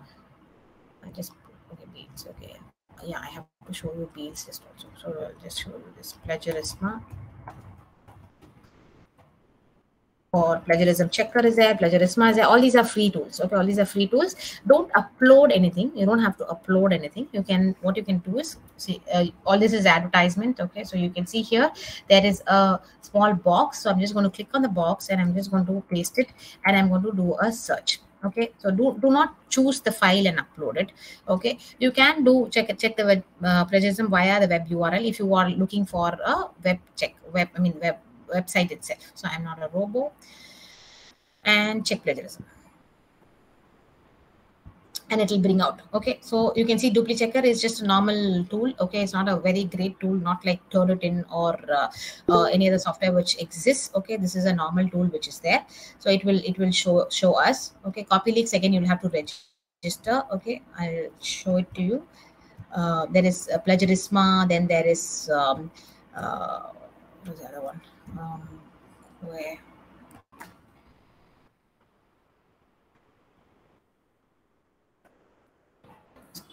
there's quick text. Okay,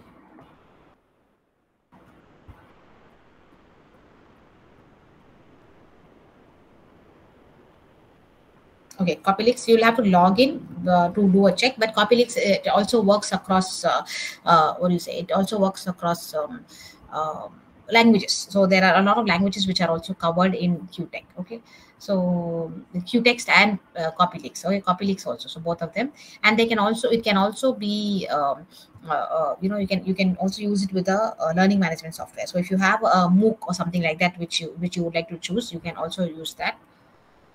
Here, let's see duplicate checker if it has done.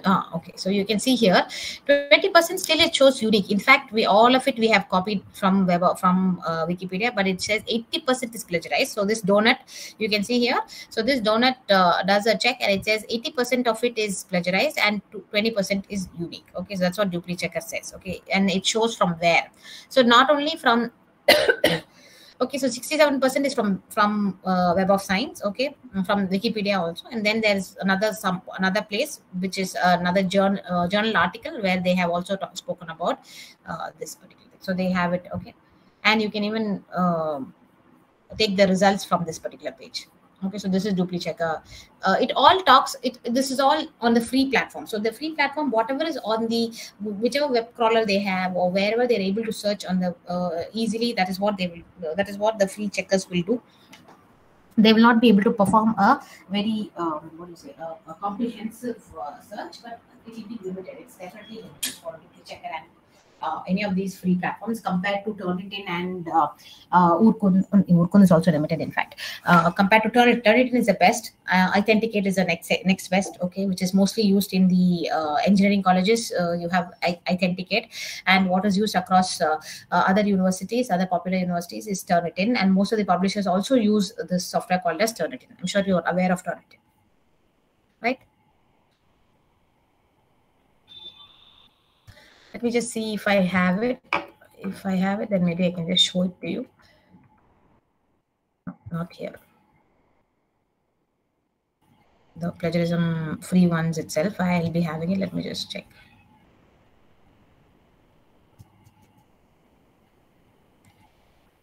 Okay.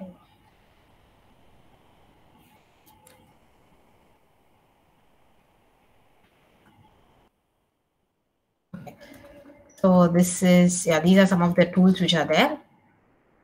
So these are all free of charge. Okay, all of them are free of charge. Duplicate checker, CopyLeaks, Paper Rater. Okay, so you can do, again, most of these tools have all of these three things built in together. They have a grammar check, they have a vocabulary check, and also a plagiarism checker. Plagiarism, again, 190 to 190 languages supported. So other languages also you can check, okay, if you have it.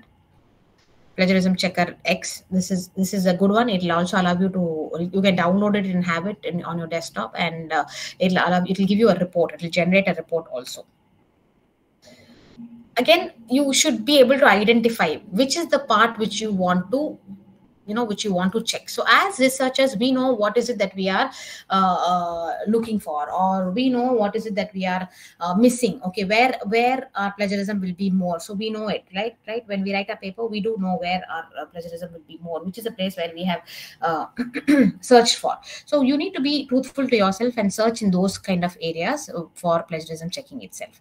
Plagium, then you have Plaque Scan, then you have Plaque Tracker, you have Quitext, okay, you have Viper. So all of these are very free tools which are available for plagiarism checking itself.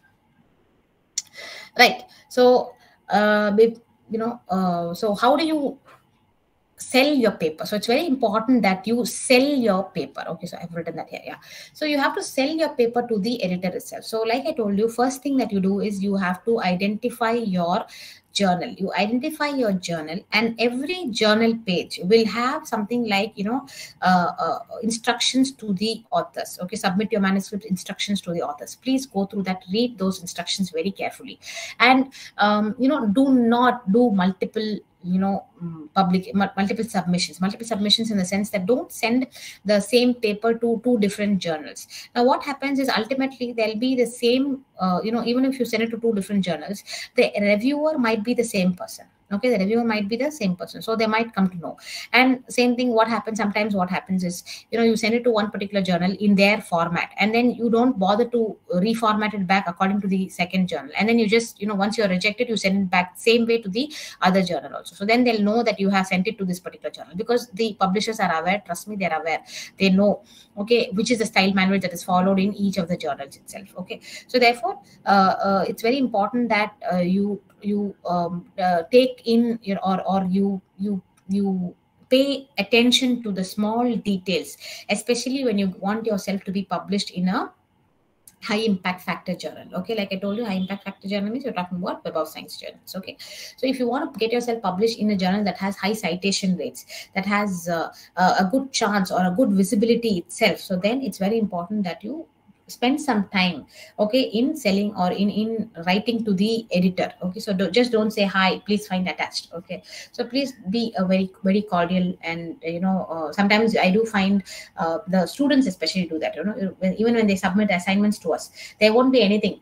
That's just the attachment. The assignment will come to you, right? Have you all seen that?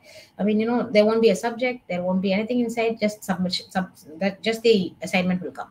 And sometimes they'll just say hi and submit the assignment. Okay, there won't be anything else. So don't do that. Okay, get accustomed to them.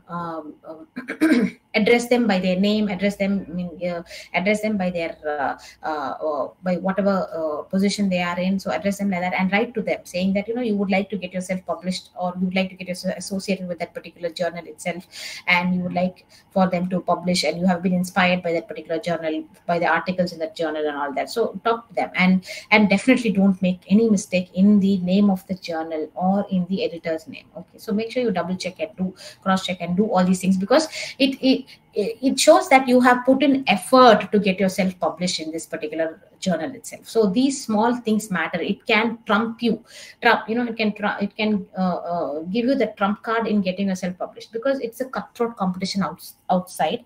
Okay, when it comes to journal publications, it is not very easy to get published in all of these journals, especially with the international community and the national standards that have been focusing on high impact factor and Scopus, site score, and all those things. So when you're focusing on that, and you also want to be a part of that bandwagon, so it's important that you to tailor make your publication to suit the needs of the people itself. And write a very good abstract. And a good abstract is something that is going to sell your paper. So, when you're writing an abstract, make sure that you include the right things. Don't give away your findings, but make them curious enough, make them inquisitive enough to want to read your paper, Talk about your methods, talk about your just give a gist of the findings, not everything about the findings. Talk about, how you reached this particular arrived at this particular problem and all those things. Okay, so talk about that. Don't be very repetitive about your work itself. So be very careful when you're writing your abstract. Okay, and always put in or pitch in something new that you have added on. What has not been done by somebody, by others. Okay, what is a new thing that you have found, or what is a new thing that you have, what is the innovative finding of your research. Okay, so try to give a kind of a gist of that into your abstract itself, so that it makes the editor or the reader curious to read your paper.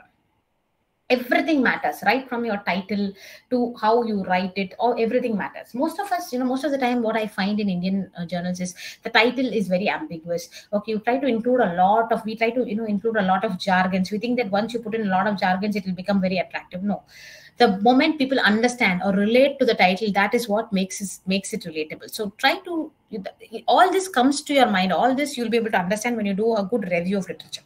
Okay, so keep it simple. At the same time, make sure that you use the right kind of jargons at the right places, not full of jargons.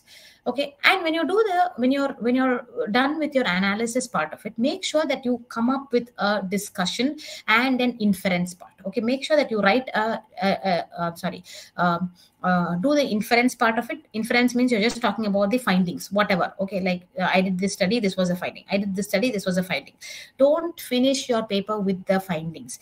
What is more important is the discussion, the interpretation. Why this finding? why did this happen? Why did that happen? What was the reason? So that why, you have to answer that why, or you have to discuss that why based on your review, relate it with a review of literature, and try to talk about why this happened. Like, for example, in my paper, when I was doing, there was, mine was on scientific productivity of the, mapping the world scientific productive literature. So I found that, Japan was one of the leading countries in scientific productivity, and 10 years later, it slumped down.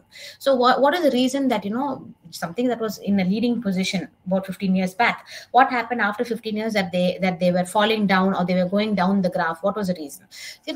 So my another department, she told me that, no, you have to find a reason as to why. Yeah, it has fallen down, good, but how do you justify it? What is the reason behind this, this great fall for a developed nation? Why did this happen? And then and China's rise. Okay, so then I found a newspaper article talking about degrading research in Japan, which was attributed to the degrading youth population in Japan itself. Okay, or the number of researchers, young researchers in the country had gone down, and that was related to the research output itself. So this is something which is very interesting. Okay, so you go cut across the barriers and try to relate it to the society, relate it to how your work can actually provide back to the society itself. So and how you can enrich the journal because of your research. So something like that, you will have to bring all of these in your abstract, which makes it very interesting. Again, don't give too much away in the abstract. So when you do that, then the editors will become interested, and they will want to read more about this. Remember, you are facing a huge competition. It is not an easy path. It is a difficult path. So there is a competition which is there, and you're going to take it on the right way and not through any other way. Okay, so trust in yourself and make sure that you present your work in the best manner.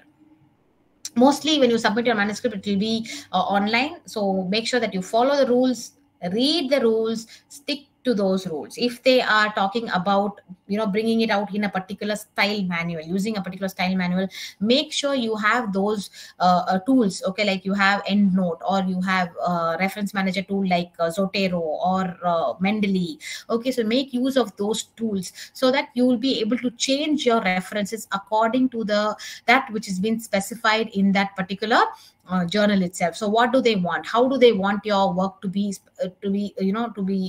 presented? Okay, the references to be presented. So do it in that particular manner. Whatever they tell you, you make sure you adhere to that, and make sure that your references do carry a few of the references from their journal itself. So that also helps a lot.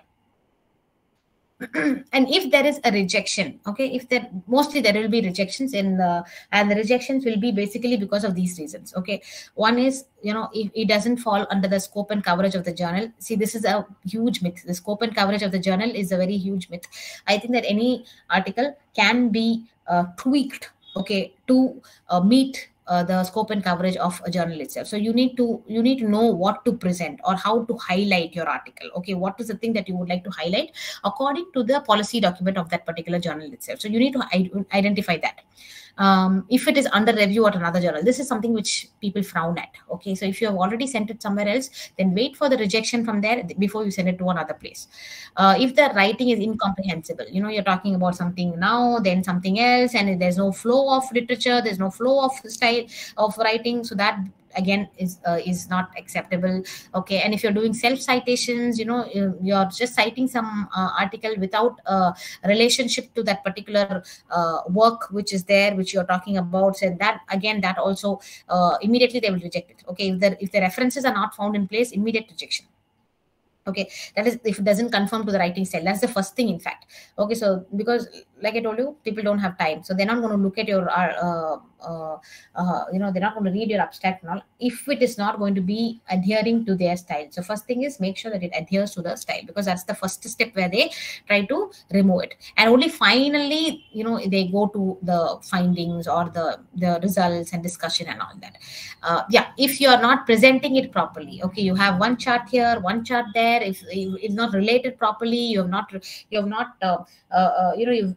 talking about table 3 and you have table 6 over over there. Okay, so all these things. So give some time when you write a paper, and when you're sending it to an accomplished journal, a peer-reviewed journal, make sure that that it is presented very neatly as how they require. Yeah, what to do? Most important thing: don't lose hope. Don't lose hope. Be hopeful. Okay, even if you're rejected, make sure that you make a go another time. If they give you some suggestions, then be magnanimous enough to accept the suggestions. Don't feel like, oh, who are they to tell me what I should do? Who are they to tell me that I should include this or do it this way? No, lower your ego. Go back again at it, ask them what is wrong and why it's not accepted. And I attended a conference by the NISCARE people, okay, who are in charge of the ISSN numbers. Okay, so and there was one very senior colleague, and she very confidently she stood up and she asked, okay, that my paper, I have sent my paper to your journals which you bring out, so many journals are there, and 9 papers I sent, and all my 9 papers were rejected.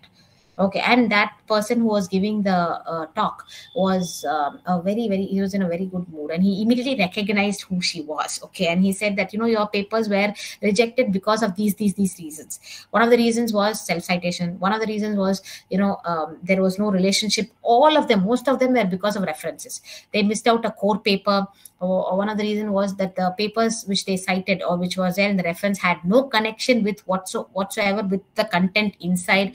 Okay, another reason was that the paper that they submitted, they had already submitted to some other journal, and they did not even bother to work on that, to rework on that particular paper, adhering to the rules of the other journal to whom they sent. So like that. And she was she asked such a question, okay, because she was open to asking such a question. She, if I was there, probably I would have died of embarrassment.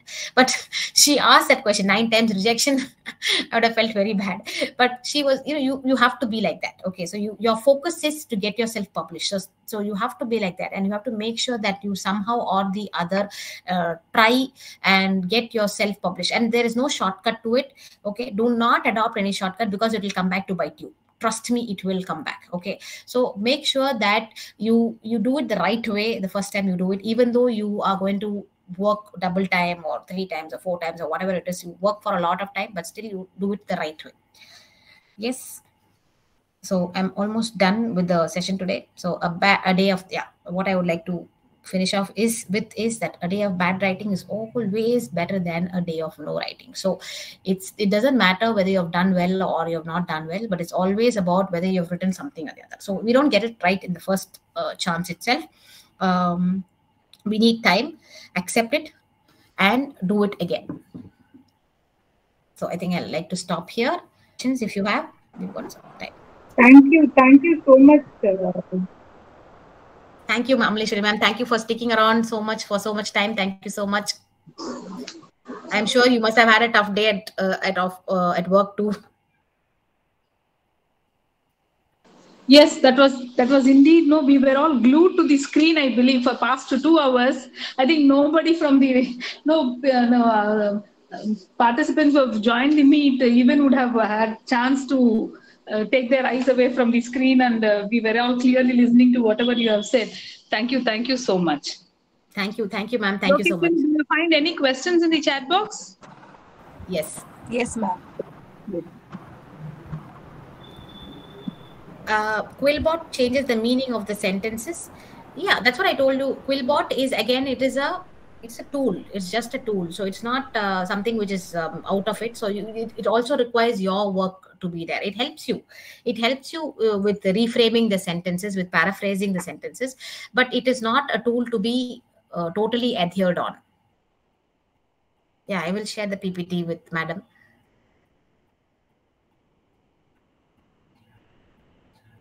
How to get how to get our journal listed in UGC Care?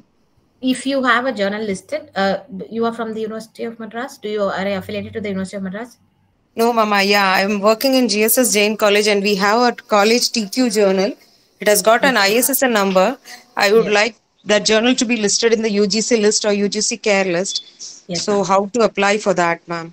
there are two ways. One is you can approach the University of Hyderabad, but again, they will ask you to come through your university. So you'll have to approach the University of Madras. You'll have to come talk to the Vice Chancellor and convince him that this particular journal is a good journal, and you have to give some kind of assurance. And they will write to the University of Hyderabad, which is a nodal center for South.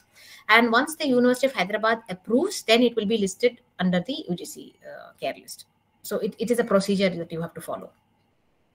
Thank you, ma'am. Thank you so much. Yes. Thank you so much, ma'am. How to work on metadata keywords? Vijay Deepika, can you please little bit, clarify on what is it that you're looking for?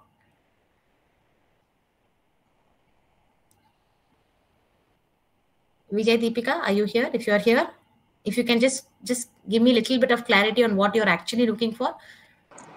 Ma'am, can I just go ahead, ma'am? Because myself please, and Deepika ma'am are doing this work for past 2 or 3 days. We're trying to upload an article in a journal. So they were keenly asking about keywords. So we had few keywords and we are trying to place the keywords which is not accepted by the particular journal.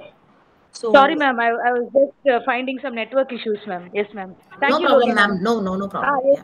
Ma'am, good evening, ma'am. It was a very great session. Thank you so much, ma'am. It was so all the input which you gave was so we can't get it outside just like that, ma'am. So meaningful, ma'am.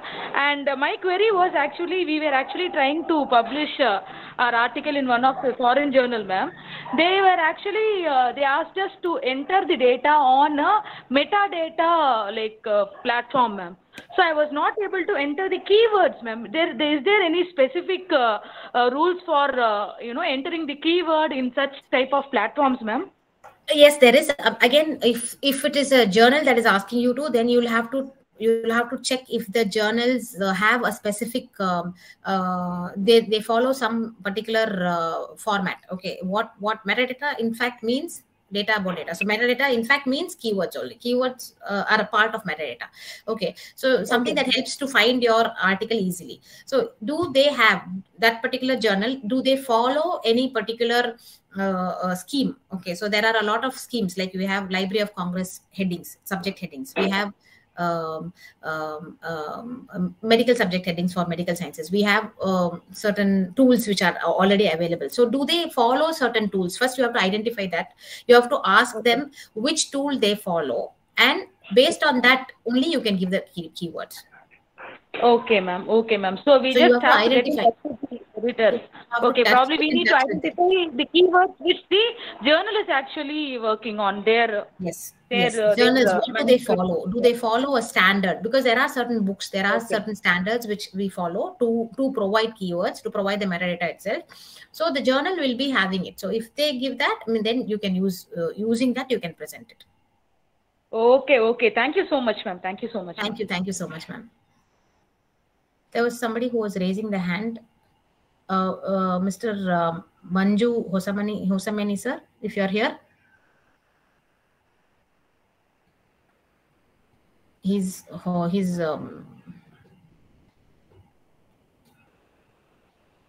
having his hand up, right? Yes, ma'am.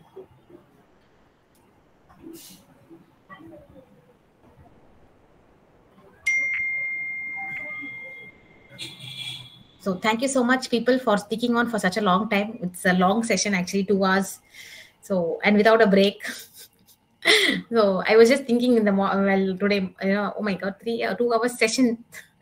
Because usually 1.5 hour session, we'll have a small break, and then again a 1.5 hour session will happen. But this time it was a 2 hour session. So, but I had a great time. I think I really, I actually live upon the enthusiasm of the audience itself, and I really found this audience as a very enthusiastic group. So thank you so much for keeping up my whenever I was asking a question in between, that is the time when I get the energy. So thank you so much for keeping up my energy too, and I look forward to meet you sometime if you come to the University of Madras. Thank you, ma'am. Thank you. I would like to thank Amaleshwari ma'am, just 1 minute only. Fazlunnisa ma'am and the team of Amaleshwari ma'am and School of Management DG, a wonderful work, because Fazlunnisa ma'am, you instilled the confidence in us that we can also be a social entrepreneur, taking up the thesis correction work and the paper writing work, and we also can earn ourselves. Thank you so much, ma'am. Thank you so much. Thank you. Thank you, ma'am. I would like to place on record thanks to Dr. Amleshwari, ma'am. Thank you so much, ma'am. Like I told you, I met her once. Pleasure is mine, because after listening to you, I wanted you to meet young minds, research scholars, academicians, because this your CAS is becoming very important. So when they submit articles at that moment, it should not give them some jittery feeling. So it was very useful, Dr. Fauzi. Thank you. Thank you so much, for proposing the vote of thanks. Yes, ma'am. Gokulapriya? Yes. Thank you for all the valuable insights and thoughtful information, ma'am. It has been such an honor to be a part of this wonderful event. I'd like to extend my heartfelt gratitude to our distinguished guest, Dr. Fazlunnisa, Assistant Professor, Department of Library and Information Science, University of Madras. A thankful heart is not only the greatest virtue, but the parent of all other virtues. With this quote, I'd like to thank all of you for making this event successful. And the link for feedback and attendance for today's session is shared in the chat box. I kindly request everyone to take a few minutes to fill them up. Submitting the attendance and feedback is mandatory for the issue of certification. Thank you so much for joining us all. Have a great night ahead. Thank you, Gokulapriya. Can we all turn on the cameras for a quick group pic? Oh, yeah.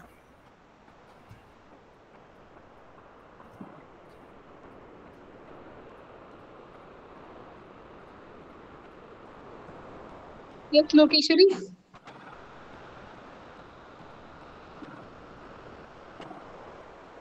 Thank you so much. Thank you, ma'am. Thank you so much. Thank you so much. Thank you, ma'am.